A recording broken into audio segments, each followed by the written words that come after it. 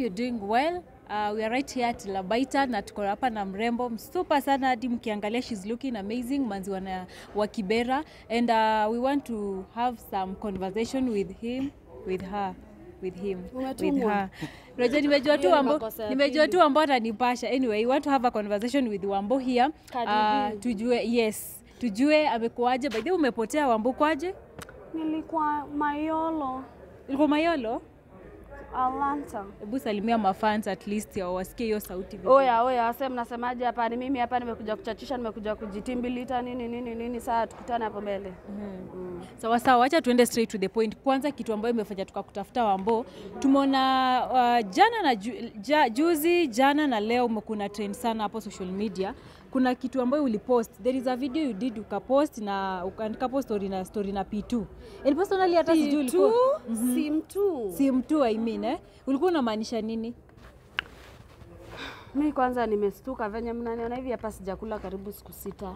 Like food I pity hapa. Sijalala like a whole week. Nimechoka like I need to go like intercontinental nichukuliwe room mimi nilale ni kuna mtu honestly amekuja kwa life yangu. Amekuja na good news na bad news. Hivyo tu. Ai Wambo.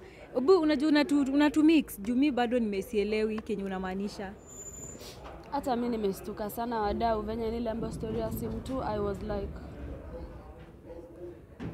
but ni sawa.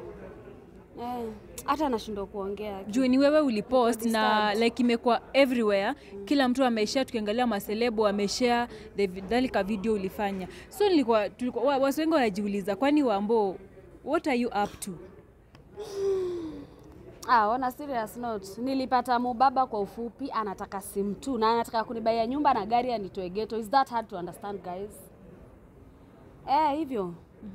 Wambo, when you were away Mazevera Sidika alifanya ile kitu alafu ndo hivyo ukawa ndo bingwa ukibaki kule juu. Unasemaje kuhusu hilo mamilo?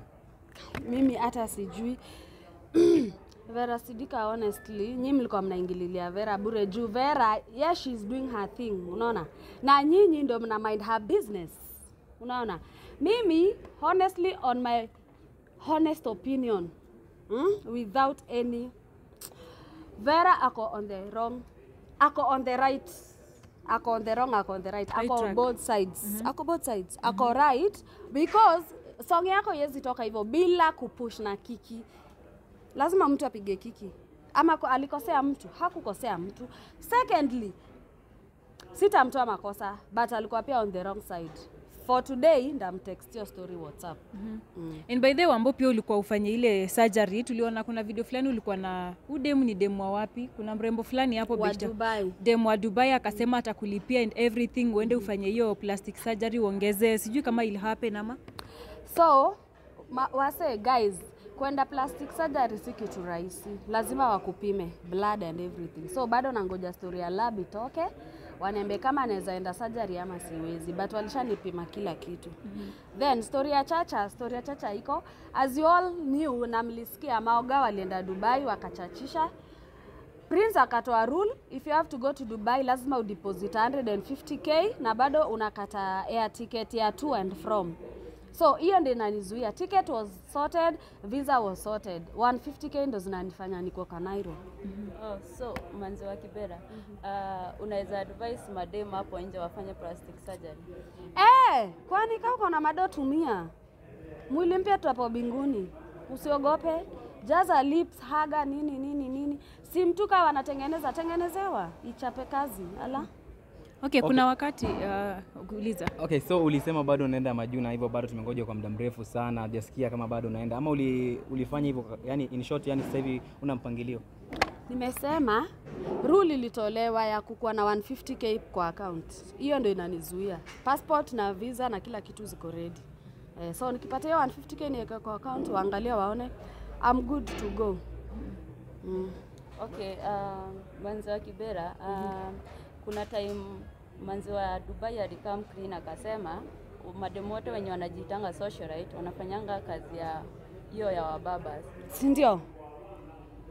Ni kweli? Si ndio 100%, hujadanganya. Si hata mimi niko na mbabazi wa sim 2 ndio nimekuja kuwapa hiyo story ya sim 2 leo. Sijui mbona mnalenga hiyo story ya sim 2. Hiyo story ushatuelezea na tuelezea kwa undani. Basi take us through the story now. Sasa iko hivi wase. Mimi nilikuwa live TikTok. Nikiwa live TikTok, mtu akasema hi. Mimi nikasema hi juu hiyo ndio jibu ya hi. Haya, aka go ahead, akaniambia because you look good, you have a nice shape, you have a big ass.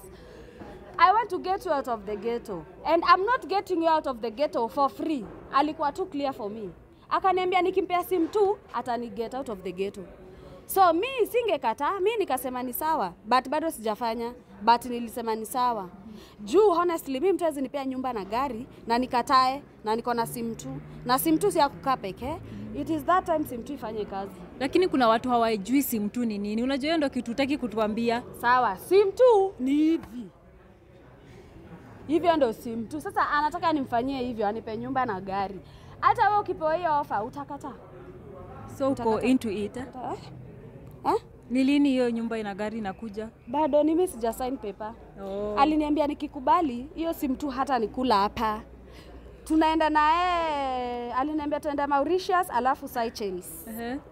Nikishampea sim tu either Mauritius ama Seychelles, nipigiwe visa yangu ya London, tuende to spend a whole month huko nikihil. Juu hata pampers lazima nitumie. Na hizo pampers zangu lazima zikuwe imported. Haziwezi kuwa hizi sijui hizi pampers normal, never. Mimi sasa niko na buda, kama ni sim tu ni pampers imported. Na siku watu wanatumia 4 million a day. Mimi enda kwa natumia 2 million a day sasa, juu pampers. Okay, tunajua unakubali huo mbaba for now, but then there tulikuwa tunajua uko na hotile Manzi wa Chali wa Kibera. So yeye according to him amekubali ufanye hivyo ama ni vipi? Like umediscuss na hiyo story kweli? Sikuangi na Chali wa Kibera na kuanga single, nilikuwa na groove na Eric but tukakuwa na issues tukawachana. So sasa niko single, ni huo baba wa sim tu nategemea. Mimi story za Chali wa Kibera mimi sijui. Okay, let's. Kuna swali lingine? So last week tumeona mama yo kama unavyomtambua Maisha. Huyo Mungai nini, kuna kijana ambaye alitokea na story alafu akaensure huyo kijana amekuwa jelani. Na wewe tunakumbuka last time alikuwa na 35 video zako na ukamuitisha ukamwambia azitoe na hakuzitoa na bado hako tu na hujamshika. Unaona ni vyema yeye ashike huyo kijana ampelekwa industrial area jana? Honestly si vizuri. Mtu kama anajitafutia riziki, mbona unamtupa ndani? Na wewe mwenyewe you are riding with Manzi wa Kibera's name outside here. Unaona? Kama ni watu kupelekana ndani, video zangu 35 nafaa niende ni staki one by one, 35 OBs. Nafaa niko na 35 OBs by now. So kama ni kupelekana ndani, I think I'm in too. Kuna mtu pia katikati ya hiyo sako ya kupelekana ndani, pia anafaa kuendani. Simple as clear. Na kama sivyo, watu wachore story ya huo mtu. Simple and clear. So unaweza mwambia nini? Mimi nataka kumwambia acha umbwakni, acha ufala, grow up, acha kubehave kama msichana mdogo. You are a big Shosho, you have your own money, so it is time to use this. So, na uache watu wajitafutie riziki. Wewe ulishajitafutia, wacha pia sisi tujitafutie. Ala? Kutoka hiyo nini incident yako na yeye na Mungai kukosa kuelewana, mmewahi kuwa na communication? Communication ya nini? Ananisaidia na nini? Mimi namsaidia na nini? Hakuna mtu analala kwa mwingine na hakuna mtu anakula kwa mwingine. Kila mtu afagie kwake. Niko Kibera kwa kileleshwa. Niko poa. Acha yes. Watu wengi walikuwa wanaenda kwa baby shower ya Pluto na wewe kama one of our socialites kuona pale. Pengine unaweza tueleza The Pluto angeniita hiyo baby shower kwa sababu nilimwambia reality. Hizo video zake ni mchapo. Ni uongo analipanga watu. Is that? Sasa hiyo ni kitu ya kunikasirikia kukosa kunita baby shower surely The Pluto. But anyway, bora niko na haga kubwa kushinda mama na mtoto, haina shida. Tuende mbele. Okay, let's take it back kidogo. Kuna wakati tukifanya interview ulikuwa unaongelea kuwa unataka Stevo. Kidogo after 1 week Stevo akaanza kudate. Tulisikia ana date. Nao kidogo after 2 months wameachana. 2 months wameachana. Ni juzi last week actually huyo dem mwenye alikuwa na date amekuja kwa mtandao akasema it was clout. Unaweza sema nini kuhusu hiyo story? Kitu ya kwanza Steve Simple Boy, I was so happy. Ulikuwa umeachana na sister ya Kibaki aka kichwa kubwa ukaendea Mali Safi.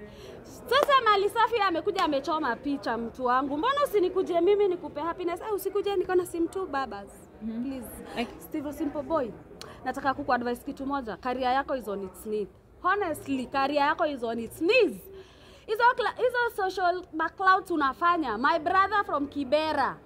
Utaanguka uniache hapa. Tafadhali usikubali. Kichwa kubwa atateka advantage na hiyo. Sister Kibaki, ujue anangoja clouds zako adandie. Kama macho. Alafu kuna huyo MP fulani mwenye ana trend saizi. Huyo MP sijui unamuona je, najua unamjua Wambo. Huyo MP anajiita nani? Huyo MP?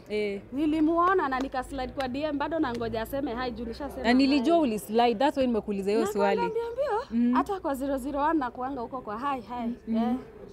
So what do you think about that MP? Ako sawa ama? Huyo MP ako poa, ako sawa, lakini kamnyoso tu apunguze kiasi, bata ina noma. Lakini huo fundi wake pia huwa anamwangusha. Hizo makoti zimejaja hapa kwa nini? Kwa kola. Apunguze hizo material, hatuna haraka kuona mweshi. But huo mweshi naye changamka pia. Hi. Intercontinental hi. 300k per night hi. Swali ambayo ya mwisho kwetu ni umeona the new government imeingia of course Wambo na wewe mahasla team Kokoteni. Tulikuwa tuko na Rigiji kama deputy. Wewe personally una feel like akianza watu walikuwa na mchongo ati yeye anapenda kuchonga, but sasa hii ameaccept hiyo jina yake mpya na at least anajaribu. Wewe kwako ulikuwa una expect like afanye nini ikuwa different na the other deputy? Sasa sina maoni, but we must recap the previous governments. Yes. Ni hivyo ndio umemaliza. Lakini hizo koti mheshimiwa zinachoma picha. Sawa, ambao nataka tukimalizia uongeleshe mafans. Juu actually mafans walikuwa wanauliza Manzi wa Kibera ametulia why? Ametulia Manzi wa Kibera, so uongeleshe at least tukimalizia and then utuambie the last word. Sawa, kitu ya kwanza nataka kukongratulate watu wa Mkokoteni na wa Wheelbarrow, mko State House. Shida ni mlikuwa mnatubeba na 50 bob mzigo zetu kutoka archives hadi railways. Tangu Hasla apishwe, mnatulipisha 150 watu wa Mkokoteni na Wheelbarrow. Because of why? Ama nyi pia mliapishwa mkapanda bei? Watu wa Mkokoteni sijafurahia na hiyo maneno. Tuliwapatia kura mkuje mtulipisha 150 mzigo. Anyway, fans, niko mnifollow Manzi wa Kibera TikTok. Lakini msisahau mtu anangoja advice yenu. So give me your advice. What if huyo mzee wa simtu ana watch, mwenye anataka simtu ana watch, ni message gani uko nayo kwake? Achangamke. I am ready. Kwani sitaishi ghetto. You only live once and the car will come once and the house will come once. Is that hard to understand, baby? Wow, tumeshukuru sana kwa time yako. Guys, that is it for now. Tumekuwa na Manzi wa Kibera. Okay, and tumfollow pale TikTok, IG kila mahali. Let's meet in the next video. Oneshe nyash. Okay, sasa nimekuja kuambia simtu lazima nipeane whether you like it or not. Sawa.